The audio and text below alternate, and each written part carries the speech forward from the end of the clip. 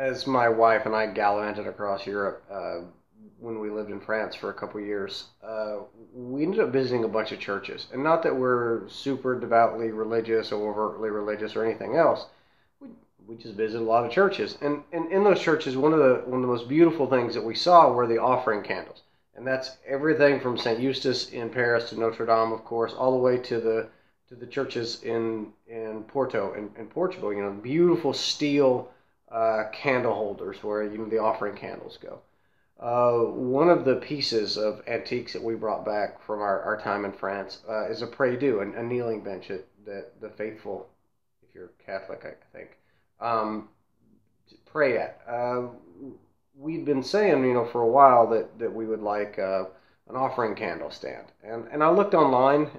There's a site in France, sort of like Craigslist, called Le Bon Coin, and I looked and looked and looked and finally found one made kind of a chitsy welded wrought iron, and it was way too much, and so decided against it. Well, since we've been home just this little bit, 2 years, I thought it was time that I actually made it, that I made one.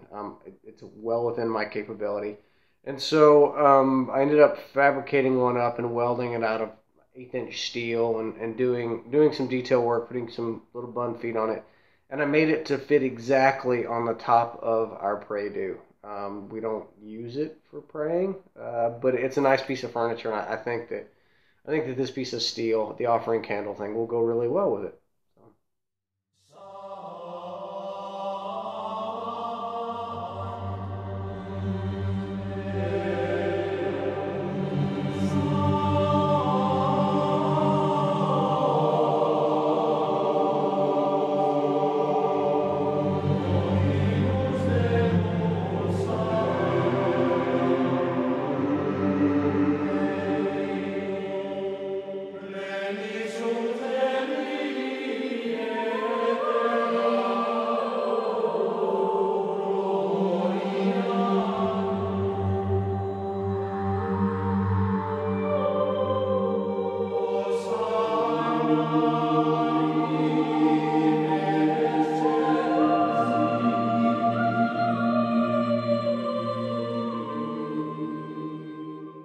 So what we have here is the candle holder for the prie-dieu.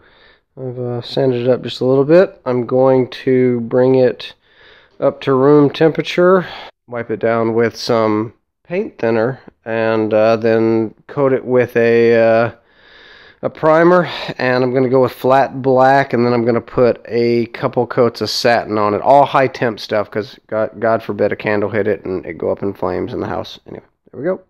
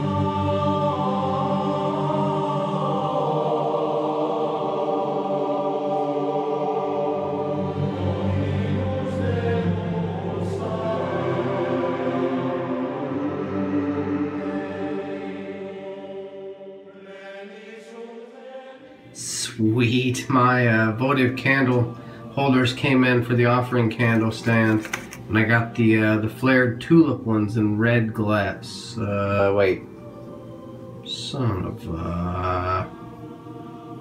I think these might be bigger than advertised. Crap. All right, let me go check.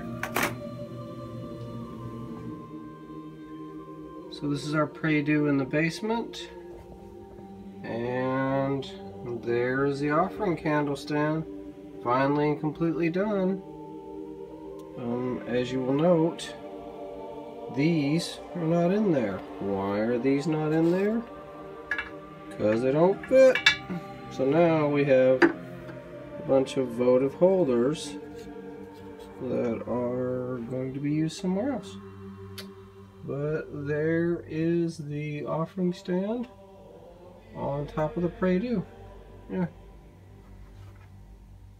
One more project done and dusted.